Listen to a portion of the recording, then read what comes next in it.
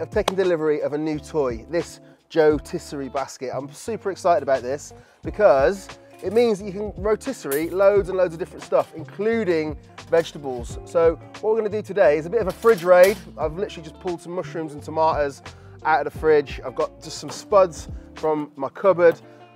This sirloin I defrosted last night. Been waiting to cook it for ages, and it's the perfect thing, I think, to cook in this basket. So in the center here, we're going to put our potatoes, our main kind of the bulkiest part of the meal, in one of the outside baskets. On this side, we're going to put our beautiful sirloin. We've got this insane fat cap on the outside, which is just going to kind of allow it to render, but also that fat is going to drip down as it's ripping around and kind of go all over the spuds. We're going to have beef fat spuds, and then, you know, the tomatoes and the mushrooms are just sort of like a given on any steak dinner for me. Obviously, the meter is the perfect choice of thermometer for this, just because it's completely wireless. You know, if you had a wire, you can't use any kind of rotisserie because the wires are going to get wrapped up, whereas this will just spin freely inside there and we'll have no trouble at all. I always find when I'm doing wedges like this, I get out like 6 or 7 spuds out, and by the time you cut a few, you think, Jesus, I've got enough there. So probably need less than I've put out, but hey ho. From these herbs, I just picked out the garden here. Just got some rosemary, some sage and some marjoram. Okay, that's going to go in. So plenty of rapeseed oil. Let's just turn everything over in the pot. Right, first up then, spuds are going to go into this middle section of the Joetisserie basket. This just slides in here, and we're going to go on the second rung down. Okay, and then just give it a little push, and second one, oops, gone down to the third. There we go. So now when they're in there, those are going to tumble around. Yeah. Next up, we're going to go in with these tomatoes and the mushrooms. We're just going to load those onto here. We're going to lock those in exactly the same way, using the basket. Just going to stick the meter probe into the thickest part of it. That's going to tell us exactly when it's ready. So finally, our steak goes on top. Lock that in also,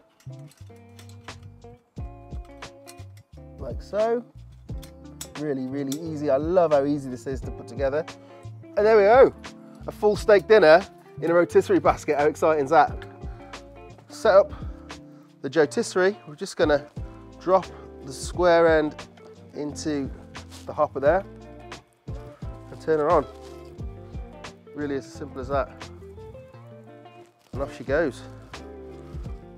See you when that steak is done. Look, it's already, stuff's moving around in there. Beautiful. Right, set up the cook. So it's beef, it's a steak, it is a sirloin. And we want it medium rare. That's it, man. 5 minutes in, and I cannot resist having a look at this, and I promise you, I haven't peeked without you. I don't know what to expect, but let's have a look. Oh, can't see anything for smoke. Oh, we're getting some nice coloration from the smoke, crisping up the fat. Oh, look at these veggies. I do reckon those spuds are going to need longer, but that's fine. I'm going to have to close the lid because the fat is flaring up with it, but look at those. That looks insane. Can't wait. Okay, stage 1 complete. Let's get this out. Oh, yes. Look at that. With the glove, we're just going to pop that out of the cage. Beautiful. That looks stunning. That crispy fat on there is incredible. The mushrooms are all good. So I'm just going to load those over here.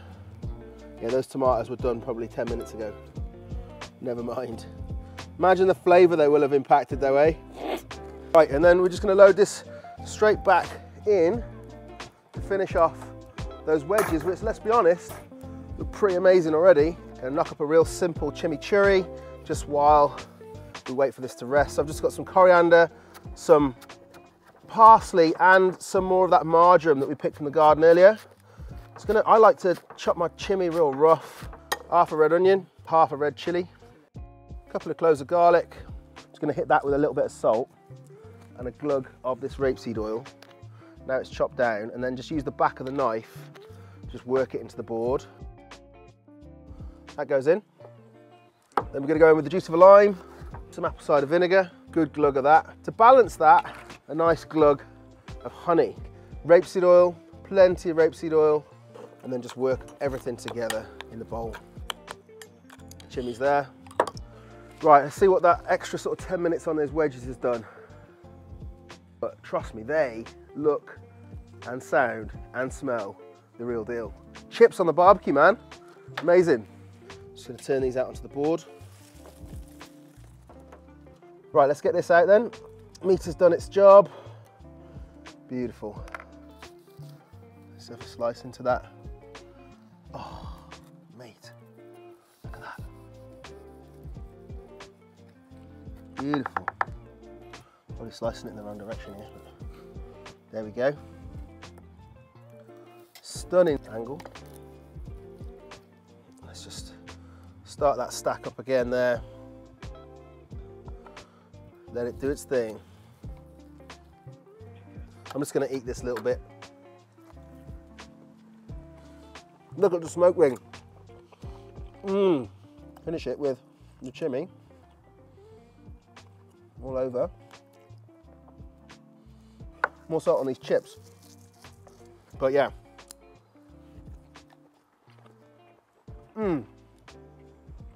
My Lord. So good. Excuse me. Right. Obviously the chips. There. Look at those. Look how fluffy that is inside. No pre-boiling. You saw they went in raw. That beef fat, the little initial bit of fat we put on at the start, maybe a little bit of the juices coming out of the mushrooms and the tomatoes, has all added to making the most incredible barbecue chips. And you can slightly taste the smoke, but it's really not overpowering. If you like what you've seen today, please don't forget to like, subscribe, drop me a message, and I'll see you next week.